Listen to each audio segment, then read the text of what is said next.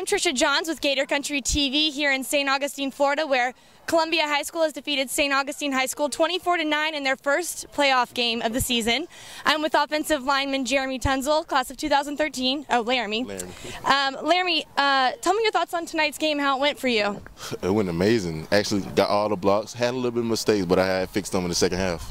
Okay, and tell me about your team's playing overall, how you think your team did tonight. Excellent. They did wonderful. Okay, and so I have to ask, because you're obviously a big prospect coming out of the class of 2013, how are you doing in the recruiting ring? What's going on? It's crazy, but I'm handling it right now. Okay, crazy. Tell me about some of the schools that are pursuing you.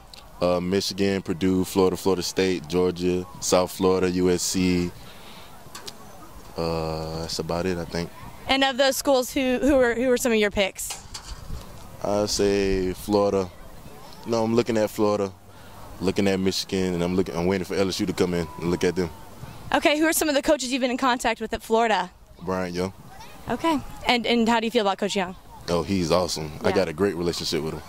Okay, great to hear. Well, congratulations on tonight's victory. Good luck in the future. And again, Laremy Tunsil, offensive lineman, junior, class of 2013. Thank you, Laremy.